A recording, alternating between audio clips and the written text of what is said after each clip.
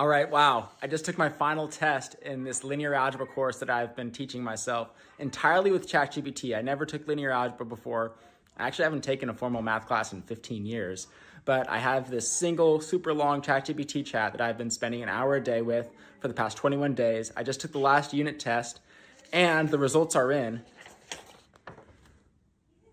I got a 96.3. I was even surprised by that because at the beginning, I didn't remember how to do all the eigenvector, eigenvalue calculations. I didn't remember how to do spectral theorem. I sort of had to piece it together. It's hard learning stuff so rapidly when I only spent 4 days this unit, but overall I pulled it together, and I will say ChatGPT is a fairly easy grader. There's one problem in particular that I don't really feel confident about. I definitely don't know the quadratic form yet.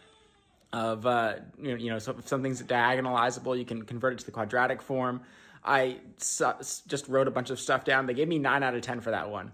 I deserved at most 5 out of 10. So this is more like an A- in reality, but I'm taking the 96, guys. This proves, I think, that you can really learn something with just AI. I mean, let's be honest.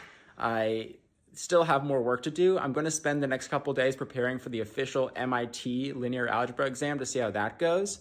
I'm going to use a couple sources beyond AI, specifically some YouTube videos, and I'm going to cross-check it with Perplexity AI, Grok AI, and Claude AI to see what I might have missed in my curriculum that ChatGPT set up, but really encouraging stuff.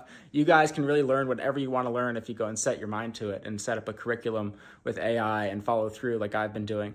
I think that's hopefully what this is proving and what a lot of you guys in the comments are talking about. So thank you all for tuning in, and I'll see you in the next one. Peace.